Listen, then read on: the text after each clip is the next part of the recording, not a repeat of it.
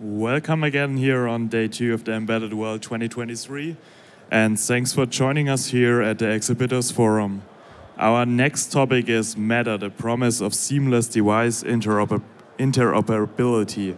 And our speaker today is Paolo Scanioffi from STMicroelectronics. Enjoy. Yeah. Good morning, everyone. The surname is Cannifio, indeed. Okay. And today I'm here to give you an overview about Matter, because in 30 minutes it will be very difficult to give you details. But the aim of the presentation is to give you some seeds, some information, and some input about the standard. Before to start, I want to share with you an experience that I did exactly yesterday that gave me a better view about Matter. Okay?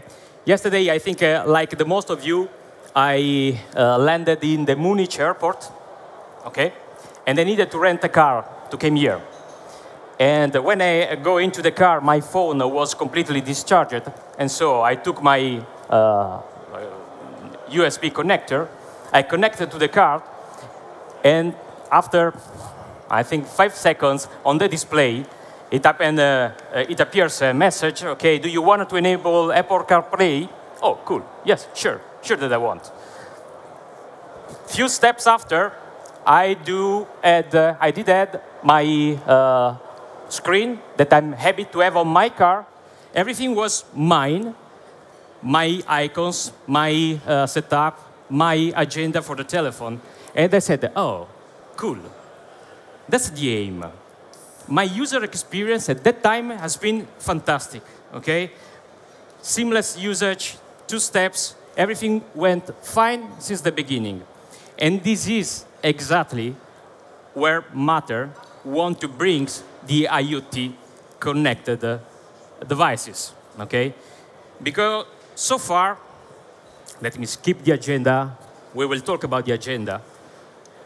So far, the IoT connected devices has been a huge market, and so far, if we have a look about the CAGR that are indicators of the growth from 22 to 27, we can see that if we took a couple of technologies, Bluetooth Low Energy and 802.15.4 as a marker or indicators about IoT connected devices, we can see that there is a growth.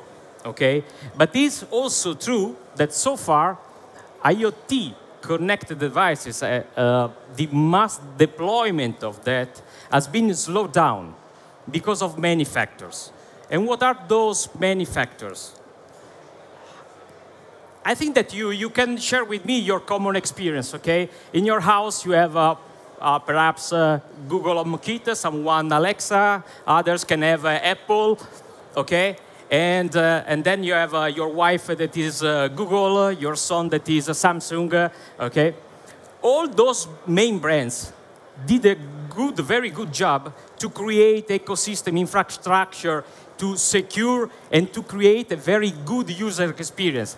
But indeed, they are still bubbles, okay? Each one is doing what they want. There is no a common way to interact.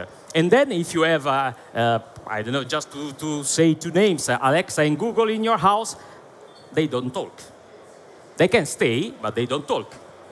And sometimes if you say Alexa, or you can call Alexa Google, he said, no, I'm not Google, I'm Alexa. Okay, and here, if we talk about the big names, the giant names, but if we talk instead of the IoT mass and cheap devices that we have out there, we can understand that you give to those devices your credential for the Wi-Fi, but who grants you that those are secure enough to protect your house? I don't know. They have my credential, and if they start doing something, you know that the latest attack to your houses is made no more on the routers that are now protected, but from the small devices, like connected cameras, connected switches, because on that, so far, there were not the idea to make them so secure, so protected, and so on. And then, come on, You open your smartphone, you have the application to the gate door opener, the application for this, the application for that. Okay, the user experience for guys that are technical is good, but my wife say, okay, Paolo, please manage the device yourself because I cannot understand too many stuff. Okay, so those problems that are listed here, so huge complexity, there are many, and for sure there are kind of, let's say, users that are not able to work around it to try to find the solution. They are not. It does not work in a minute. Oh, okay, put. Bust it immediately. Various ecosystem, as we said, and then a lack of security, okay, overall. Okay, I don't want to say all, but overall is a lack of security. And so the market was strongly asking for a simplification, okay, to improve the IoT adoption. Okay, CSA, the Connectivity Standard Alliance, understood the problem, okay? We have to remember that they were already in this philosophy with ZigBee and with other protocol, but they understood that a step further it needed to be done, and in fact, they unraveled all these problems that we discussed, and they come with something, okay, with the aim to simplify, to create an open context, meaning something that everyone can adopt, okay, to promote, again, this open standard, and to enable all the objects, IoT connected, to be secured, connected through an open standard. And this, as a name, is Matter, okay? So Matter is meant to create a seamless and a super user-friendly installation, super secure environment, so that you don't have to go to the shop and say, okay, I do have this at home, so what I have to buy, this is compatible. No, it's Matter. Whatever is your system at home, you buy it, you install in few steps, okay? So what is Matter? Matter is an application layer, no more than that, okay? It's an application, software, running or relying on top of standard layers that are well known to the market, that are basically IPv6 based, okay? So it uses IPv6. Why IPv6? Easy. Thousands or millions of addresses, worldwide addressable, okay? Is well proven, and it is available on 2 or 3 main channels. Wi-Fi, okay? Thread that is able, it is a narrowband 2.5 gigahertz protocol that is able to transport IPv6. And then, of course, also Ethernet, the standard cable, okay? So please remember this stratification or these layers because it matters, because it gives you a real idea. So also, when we will talk about the certification, you will understand the kind of, okay, certification that you have to achieve in order to have your product ready Matter. The context. The context is basically smart home and smart building, okay? So let's talk about the smart home. We know very well. I don't have a 3 floors house, but okay, you can, if you have, good for you. But the idea is very simple. You have this guy that is a border router, okay? It is connected to your access point through Ethernet or through Wi-Fi, okay? And what is his main task is to create a thread network in your house. Thread is a mesh network, 2.4 gigahertz, IPv6, as I said before. And the good is that, okay, even if you have a 3 floors house, because of the mesh, if the border router is not able to reach directly one device, the mesh is self-adapting in order to route everything to the border router. And then you have the smartphone. In this case, the smartphone, but it's not limited to the smartphone. This is the controller of your network. We will see right after some other possibilities. The smartphone is used for 2 stuffs, basically. The first one is to allow or to easy the enrollment. You buy a new device, you want to put at home, and you need a way to say to your network, okay, this is a new device. And this is typically done with the smartphone, thanks to the Bluetooth Low Energy. We will come in a minute. And then, when the new device is enrolled, is onboarded on your network, okay, you may want to light on the lights and to do additional stuff, okay? So this is the way with which you onboard and you control your network. Some terminologies, okay? As I said before, the controllers. Controllers is the equipment meant to control the network. I give you the example of the smartphone because it's the easy one. But it could be something else. Your home assistant, or perhaps also your thermostat that it is Matter ready, and it is also a controller, or any kind of display with which you can control your network. In your Matter network, you can have many controllers, okay? Your wife may want to have its one, your sons also, okay, that's all. And then the targets. The targets are basically a cluster, and this is coming directly from ZigBee concept. Those are kind of equipments that have a common profile, and so you have those targets that you can control. In addition to that, those are still targets, but belongs on a different, let's say, subgroup. We do have the access points or the border router and the bridges. I will give you basic information about both in a minute. So if we come back to your network, okay, this is a little bit more complex, okay, believe me, then you can see right after. You have your router. This is your access point, okay? It must be IPv6, otherwise the game does not work, okay? Your access point, and then you have your border router, okay? The border router, as I said, is meant to establish the thread network, and then you have your thread network with many devices, okay? Then you have controllers, okay? Many smartphones, many end equipments, okay? The transportation layers that you have here can be Wi-Fi, as I said. So your network could be Wi-Fi, only Wi-Fi without a thread, or Wi-Fi and thread, or only one of those, okay? But at least one of them you must have, or Ethernet, in addition to that. As I said at the beginning, Bluetooth Low Energy, in this case, is used, but it's used only for decommissioning. After decommissioning, Bluetooth goes sleep. But there is a complexity from a technical point of view, because there is a moment on which Bluetooth Low Energy and thread, or Bluetooth Low Energy and Wi-Fi, must work together at the same time. And this creates, from a technical point of view, some headache, some troubles. Okay? What Matter add, because this is more or less, okay, where is the new, okay? What Matter added is the security at each stage of the process, okay? Starting from the enrollment.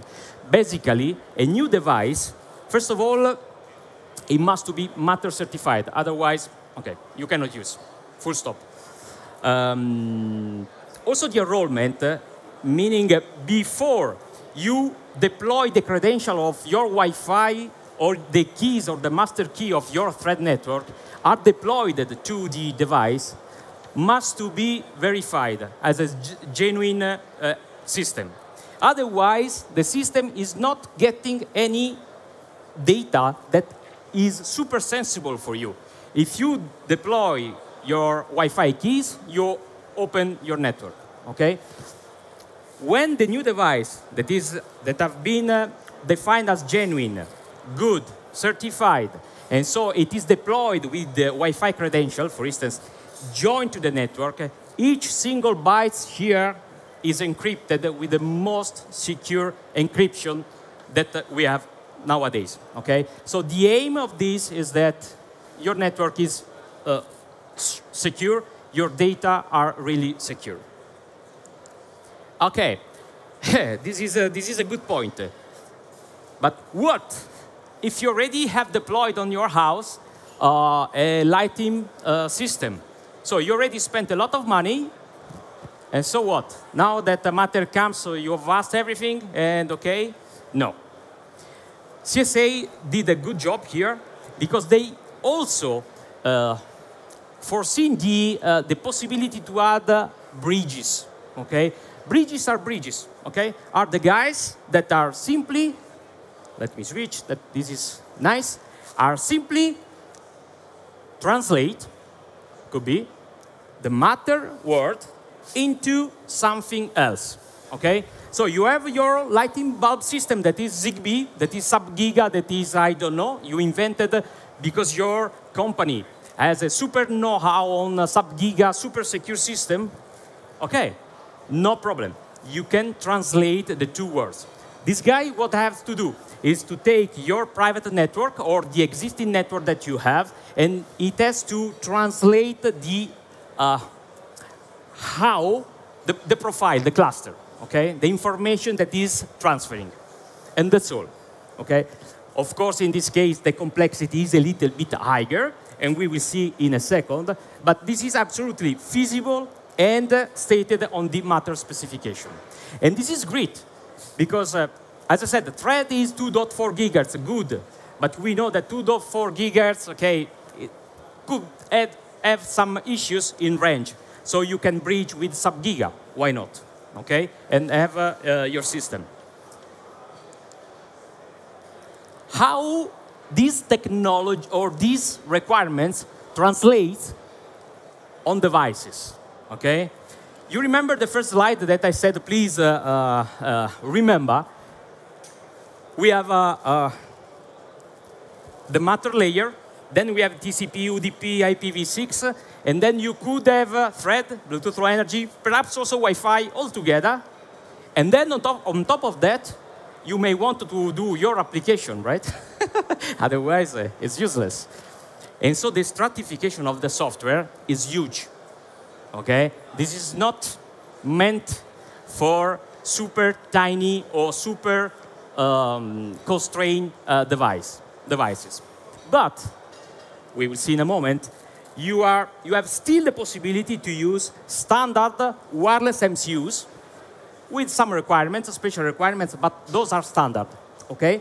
So for the end devices, that could be TV access, HVAC controls, or whatever, you can use standard wireless MCUs, or you can use a standard wireless MCU as a coprocessor, okay? Because perhaps your system has a super cool graphic display, 10-inch, okay? So a wireless MCU is not meant for that, okay? So you can keep an MCU high performance with graphic support and then use a standard wireless MCU as co-processor. While for the access point bridges, border routers and bridges, in this case, they need to do something more, okay? The computational power they need is a little bit higher because typically they are translating Ethernet IPv6 to, if it is a bridge, to something else, to Zigbee, okay? So typically, it is used a wireless MCU as a coprocessor for an MPU or a high-performance MCU. And we will see our development, okay? Certifications. Again, remember the stratification that I said. Bluetooth Low Energy, Thread, Wi-Fi, and then Matter. All of those must be certified, okay?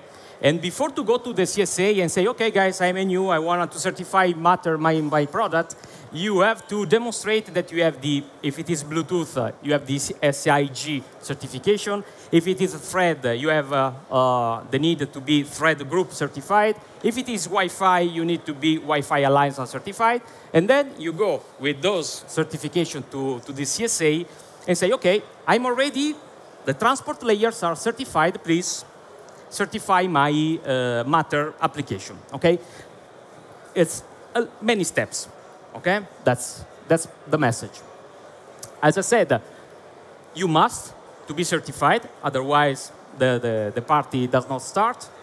For the time being, you must to go to accredited laboratories, okay? So you cannot inherit in any meaning for a new device. You cannot inherit any previous certification also coming from the silicon vendor, okay? And as I said, each layer must to be certified. So what are the challenges as of today? Again, the memory footprint as of today is 900K flash for a single instance of Matter, 900 KB, okay, flash. And then if you want, and you must have OTA, you have to double. And then you have also your application on top of it. Okay, I don't know how much is your application. So, it's not meant for tiny devices. You need Thread and Bluetooth Low Energy concurrent. Just to say that Bluetooth Low Energy is not mandatory. If your equipment has the possibility to enter by a meaning of display or keyboard or something else, the passcode, okay? So it's not mandatory if you have another meaning to provide the credentials. As of today, the ecosystem from the CSA is only Linux, okay? And this is, okay, could be a trouble, a deck, something more. And then, how CSA gives you the right to put on the field a new device. The rights are coming from the DAC. And the DAC is a certificate that is the result of your certification process.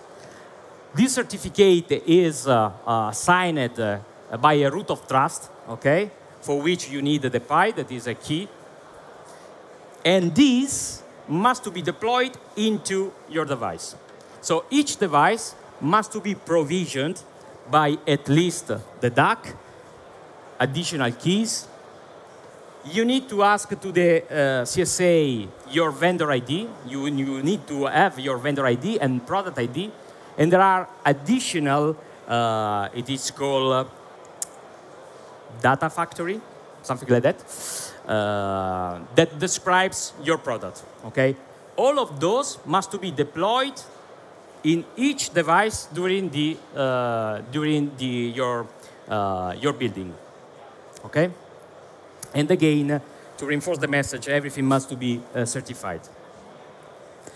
Okay, how we at SD support this business, okay, or this opportunity?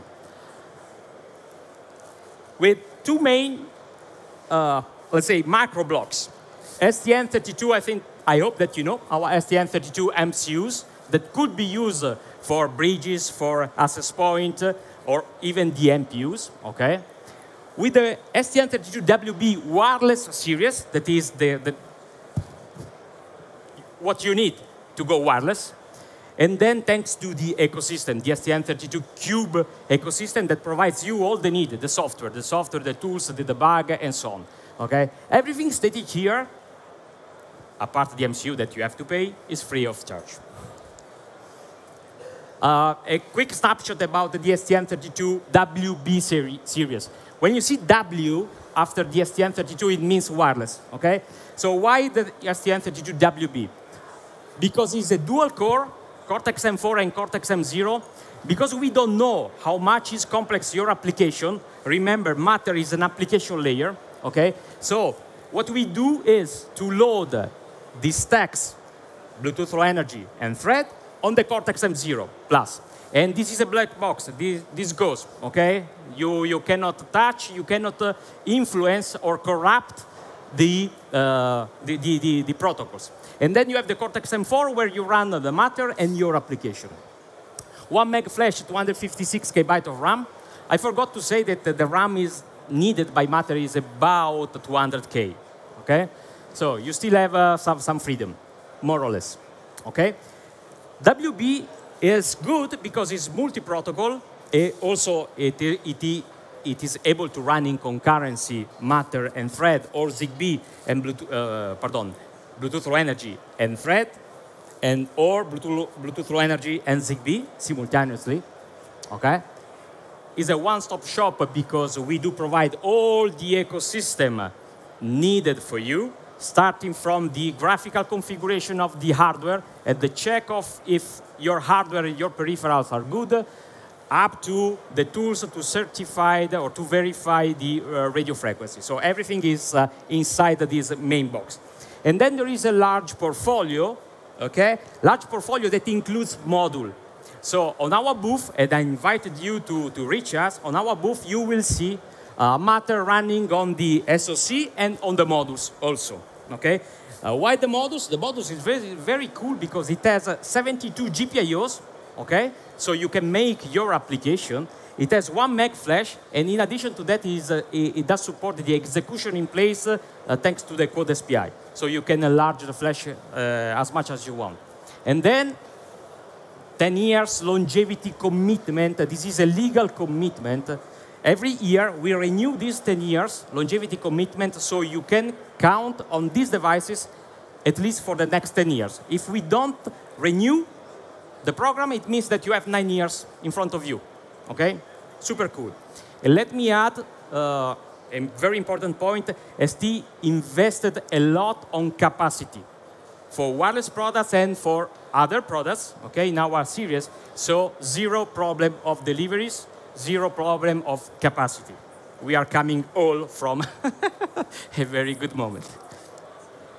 Okay, let me skip rapidly this, but the SDK that we do provide are available both for Linux and Windows. So we do a step forward versus what the CSA did so far. So we do provide the Linux and Windows environment. We do provide the Xcube Matter. This is an SDK. This is an add-on. Why an add-on and not integrated on our environment? Because this is STM32 agnostic. You can load the Xcube Matter onto an MCU or a wireless MCU in order to build your application. Okay, so it's agnostic for that.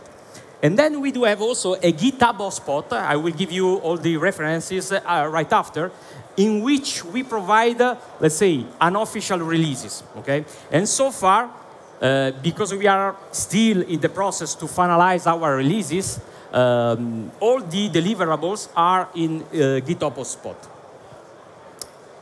GitHub hotspot. Okay, let me skip here.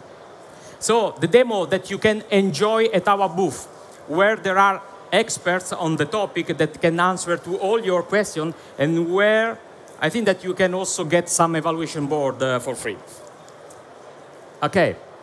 In terms of, this is the block diagram of the application, okay? So you have your controller, the smartphone, you have the gateway, and in this case, we will see is an MPU with the STM32WB as a radio coprocessor. And then you have the Matter device that instead is fully running on the module that is this guy in the corner over there.